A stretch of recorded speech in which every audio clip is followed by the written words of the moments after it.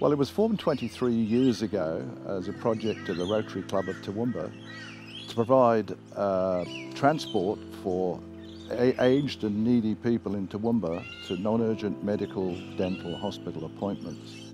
The Queensland Ambulance Service used to undertake this, but they stopped doing it and there was a big gap. And we've been doing that now for 23 years.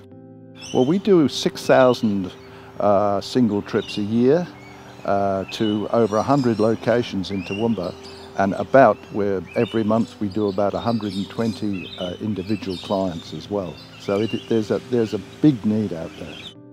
We receive no government funding whatsoever, and we rely entirely on the beneficiaries in Toowoomba, local businesses and private individuals.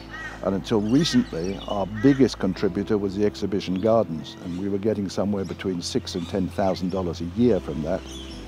That stopped for us this year because our garden is no longer on the list. This funding will be absolutely essential to keep us going for another 12 months. Having lost the exhibition gardens, which was our mainstay for funding, I was wondering where on earth we were going to go for the next 12 months, because we have fixed overheads of wages, insurances, IT, stationery, etc. And our $15 per trip does not cover this. There's a big gap of about $20,000 a year, which we have to get somehow. And this Mayoral Breakfast will be an absolute godsend to us.